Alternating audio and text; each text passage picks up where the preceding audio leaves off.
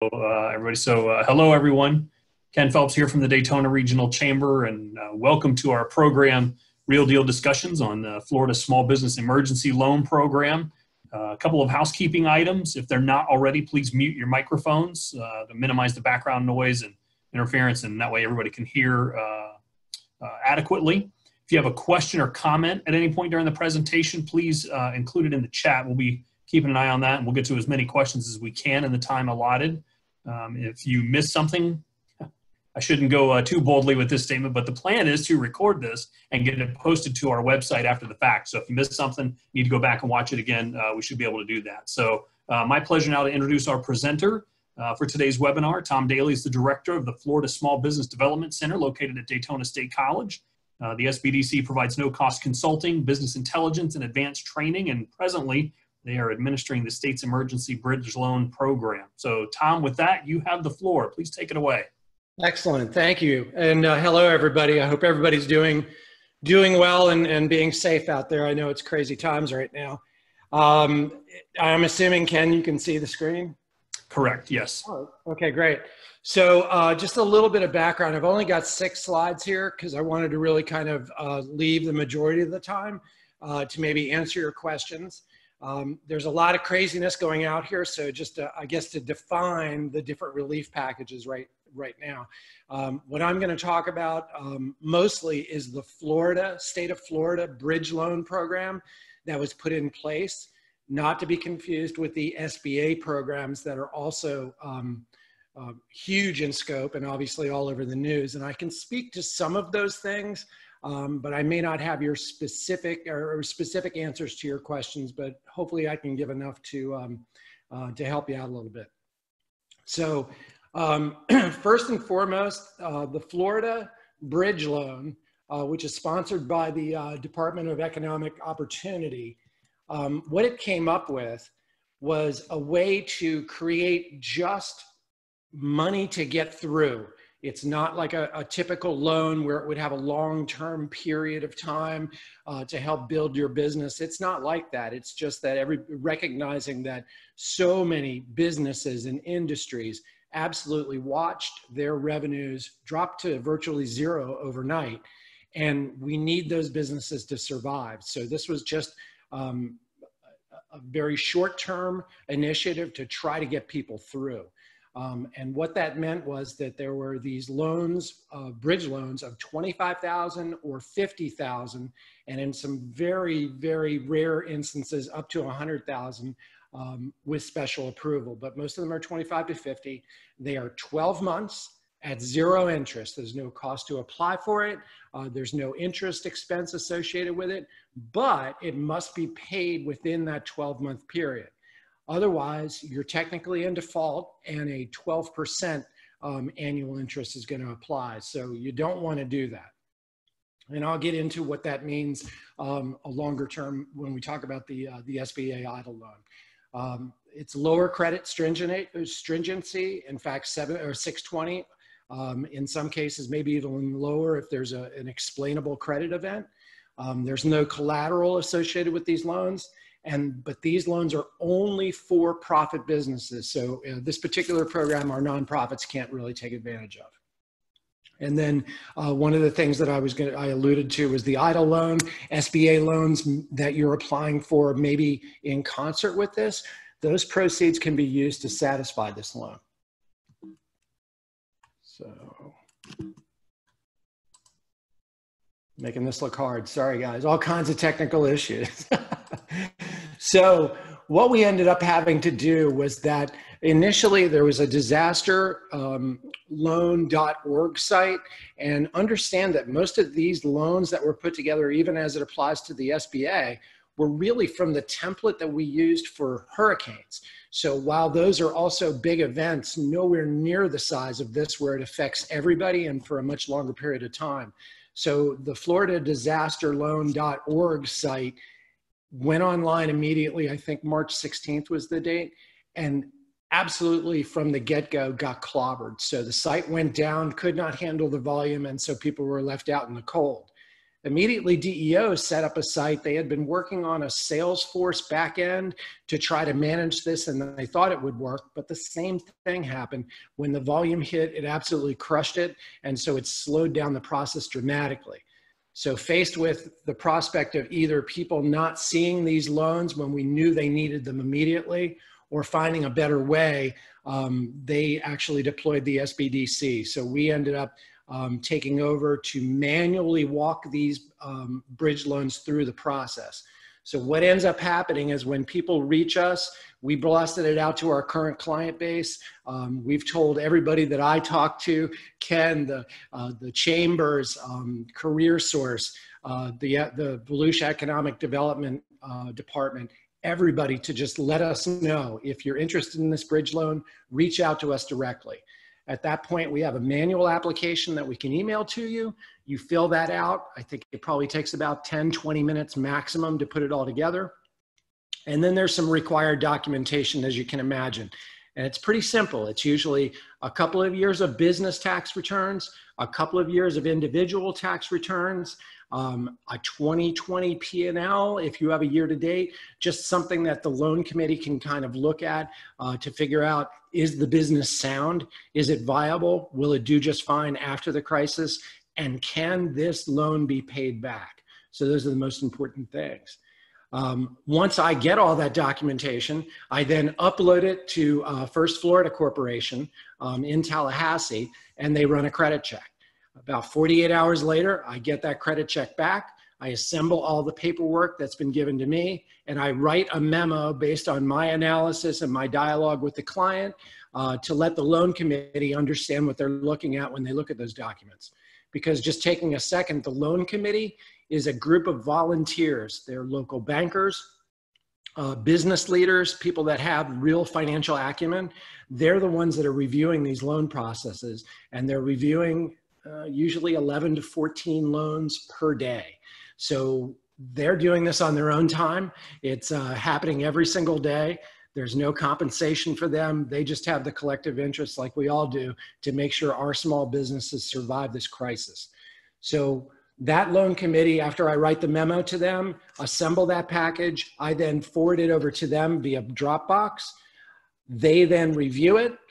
They decide approval or denial. And I can say that all of the companies that I've been able to put through that have a viable business, that are doing well and have reasonable credit, are all getting approved. So once they get approved, I'm allowed to then verbally tell them, you're approved. It's going to take a little bit longer, just so you know. And then that whole package gets emailed back to FFC. They create a loan closing documentation that typically you would do in person, but in this case, under these circumstances, it's being emailed back to me. Then I email it to the client with instructions on how to execute that virtually or via email, and then I receive it back. I then upload it for the last time to FSC as a completed loan, and within 48 hours, funds are electronically transferred to the client.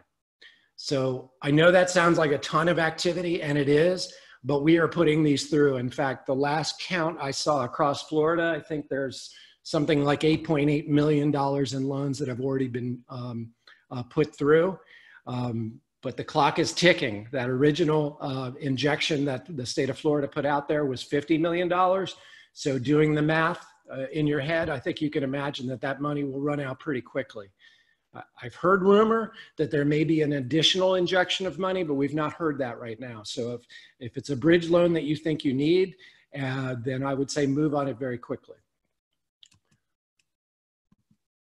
Again, just to review the documentation that needs to be done, and I always reiterate this once I send an email to a new client, is that basically it's 2017 and 2018 business and individual tax returns.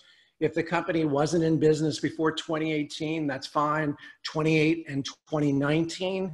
And again, you may be saying to yourselves, well, I had an extension on my business taxes, so what if I don't have 2019? Perfectly okay. Just share your P&L with us. Just any kind of financial document that a loan committee could actually go through and figure out, is this a viable business?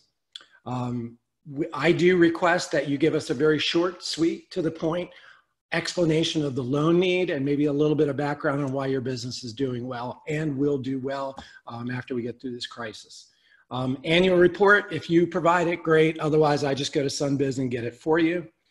If you're trying to explain how well your business is doing or how you think it's going to do fine after we get past all of this, some other document examples that might help you tell that story would be an accounts receivable aging report, you know, the clients that owe you money that you're doing business with, maybe your customer list of the people that you're targeting, anything like that that just kind of tells a really positive story. Essentially, you're just giving me crib notes so I can put together a very compelling memo, if you will. Also, obviously, if there's anything on the credit report that should come back that says, okay, we had an issue 2 years ago and it's still out there, just explain it to us. And remember that a credit report is nothing more than a snapshot of behavior. It doesn't go to any way of characterizing a person or a business. It's just simply a snapshot. It doesn't have a personality. What we need to do is just be able to explain to the loan committee, hey, we did a capital purchase back in this year and it showed that we were unprofitable. We had a dispute with a client and it shows a credit anomaly. Any of those things, just give me the explanation, and that in and of itself is certainly not going to prevent a loan from going through.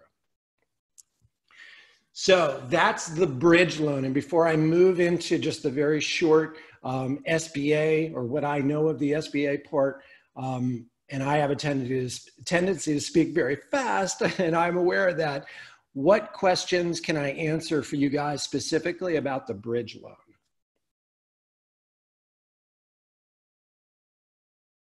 Was I amazing?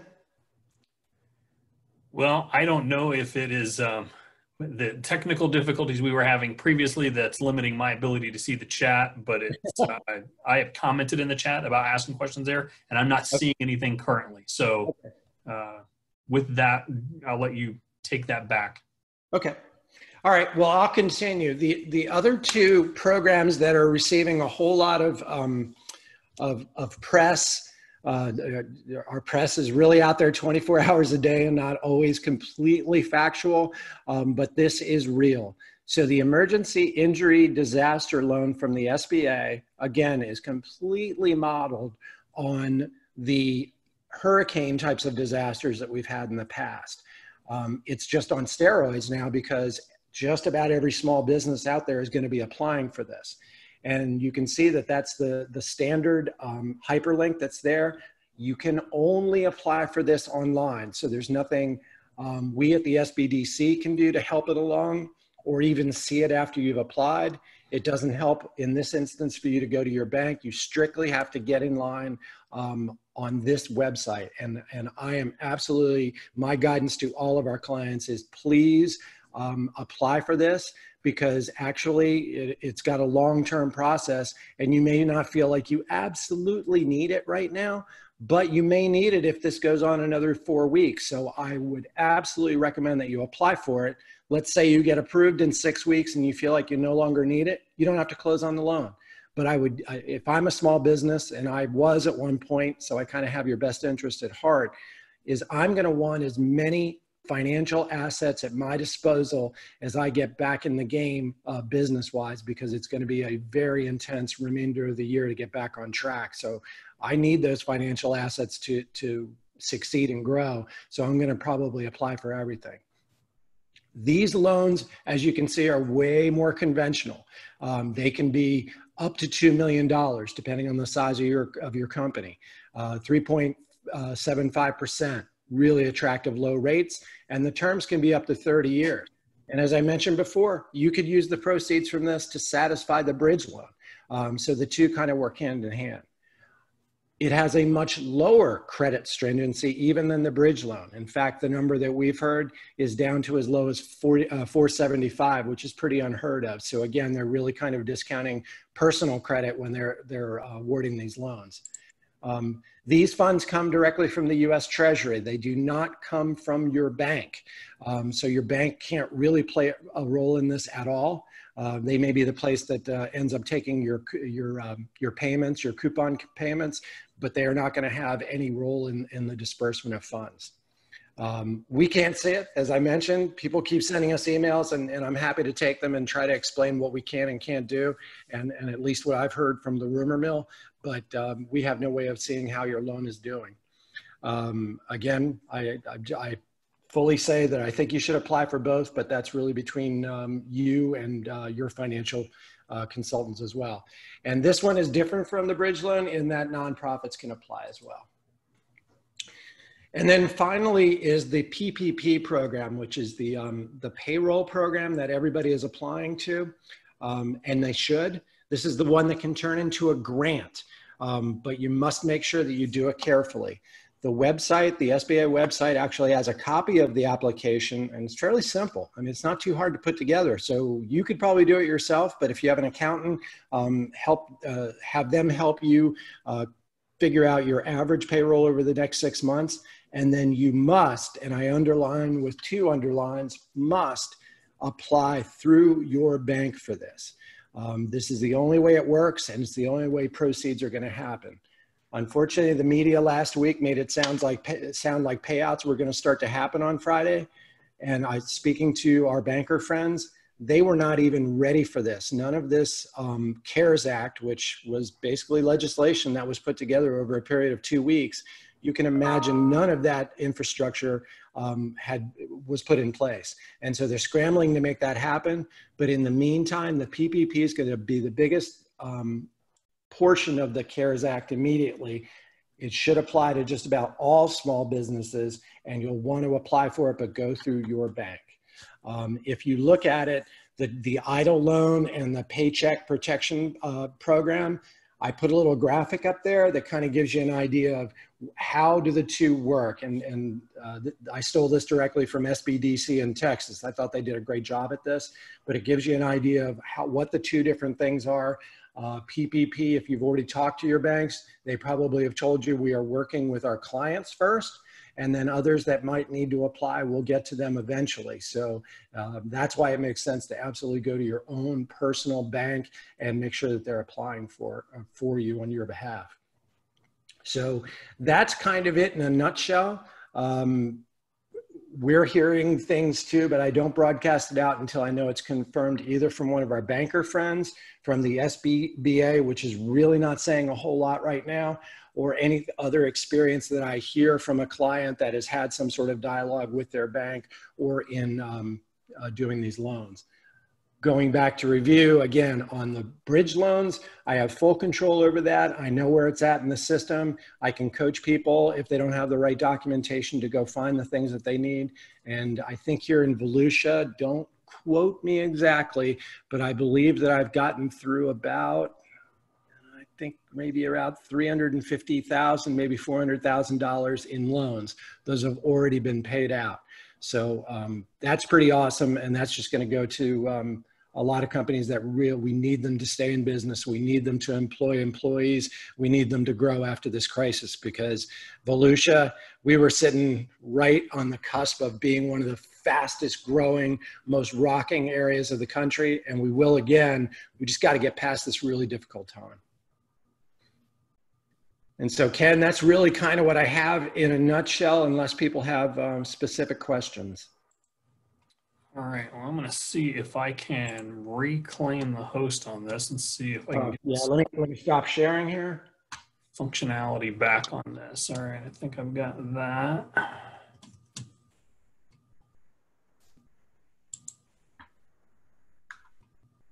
Okay, does anybody have any questions for Tom? And I can't tell. I had to reboot my computer, and there was all kinds of technical difficulties going on. So I'm not sure if I'm seeing the whole of chat as I normally would in a host setting or not. So if you have any questions, you may type them in the chat, or given that I may or may not be seeing all of those, you are welcome to raise your hand, and I believe I can see that functionality, and we'll unmute you so you can ask the question if need be.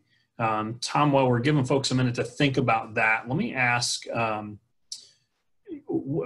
the applications that you've processed for the bridge loan program, what have been the most common things that an applicant has needed to tweak or has been missing that you had to provide some coaching for them on through the process?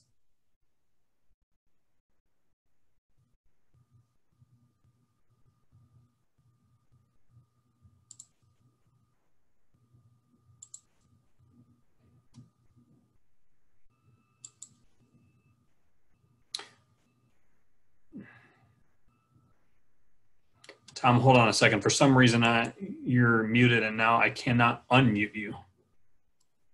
I'm back. Can you hear me? There you go. Very good. All right. All right. How much of that did you hear? Not at all.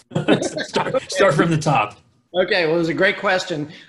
Typically, we're just missing a document. So I have 2018 and 2017 business tax returns, but I have only 1 year of individual. So I'll have to go back and do it. And with so many attachments flying around, that's totally to be expected. So I just kind of say, I just need this one, send it to me. The other thing would be that, let's say 1 year looked totally fine, good revenue and decent profit, what have you. The next year, looks like revenue grew pretty nicely, and then all of a sudden we see a massive loss.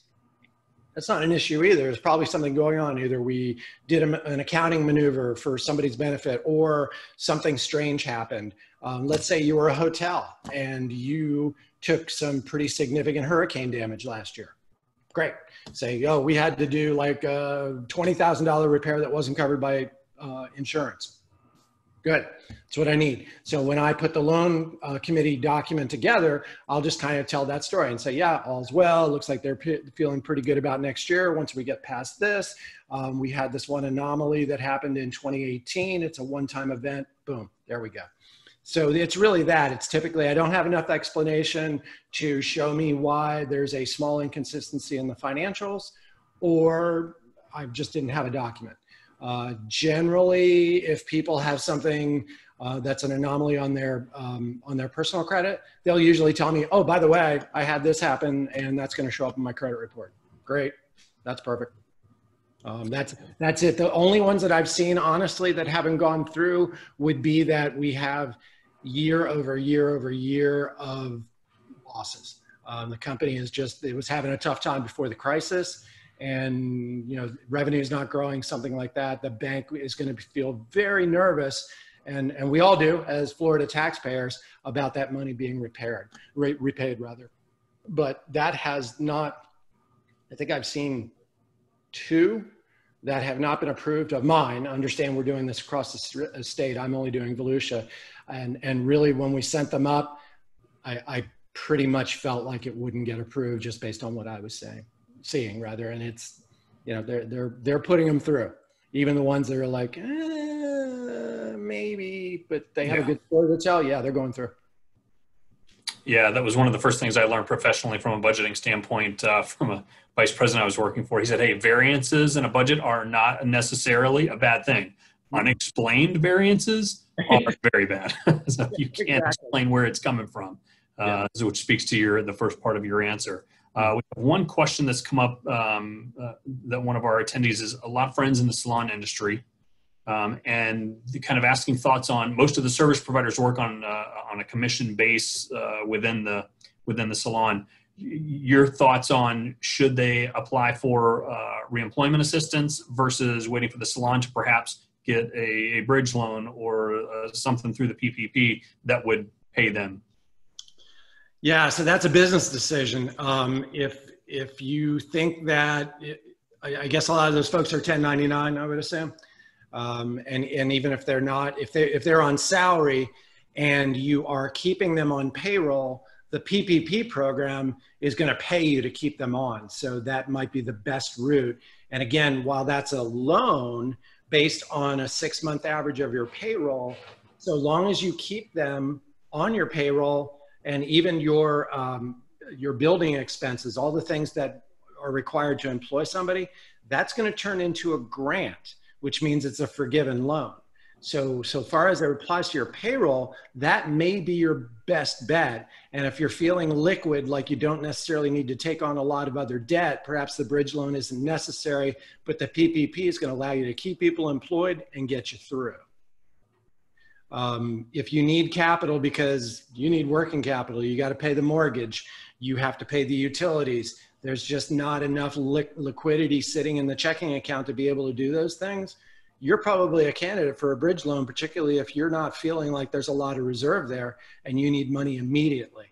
If you think it's going to take a while to kind of get it back, to go get those clients back over a period of time, even post-crisis, you might need a little bit longer term liquidity, and maybe paying off a bridge loan might take some financial gyrations. I would absolutely do the idle loan at the same time.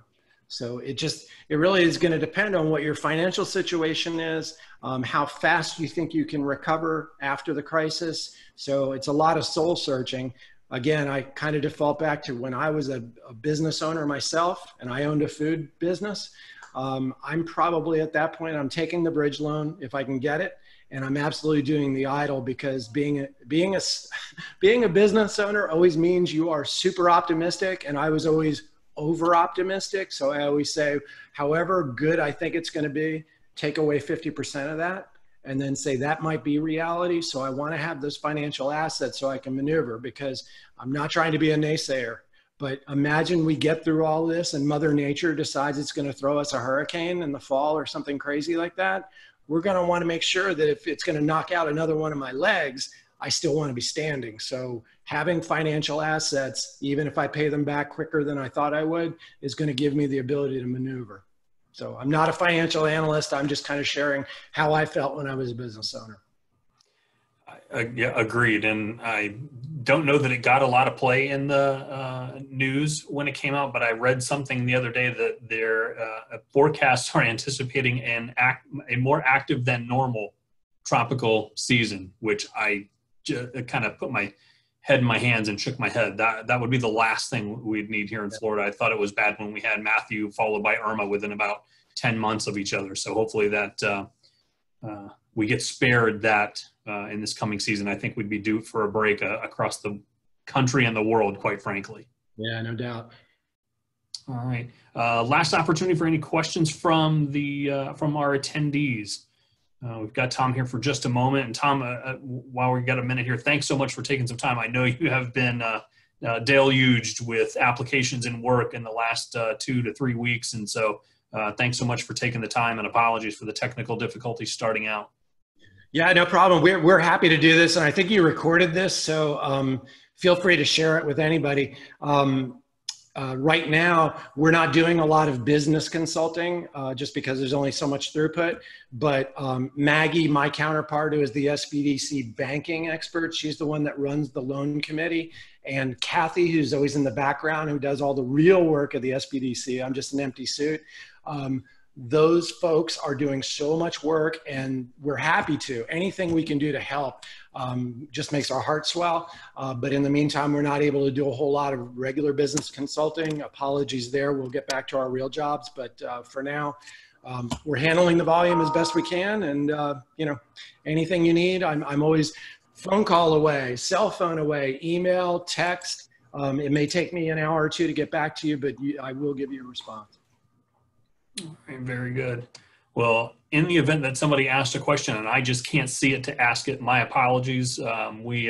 As this has been changing and evolving, certainly the information we're getting from all sources is being updated almost minute by minute sometimes. I'm sure, you know, Tom's dealing with the same thing as directives change and processes and all that kind of stuff. So the possibility we may revisit this conversation in the very near future to go back over some things is, you know, maybe there's a second influx of funding that's provided or something like that. So rest assured, we will get everybody as much information as we can. So with that, seeing no further questions, Tom, thanks again for your time and the work that you're doing to help support small businesses all throughout the area. It's definitely, these are trying times, but definitely together we'll get through it. We will. All right, Ken, thank you so much for your time. I appreciate it. Very good. Thanks everyone for attending, and we'll see you again real soon.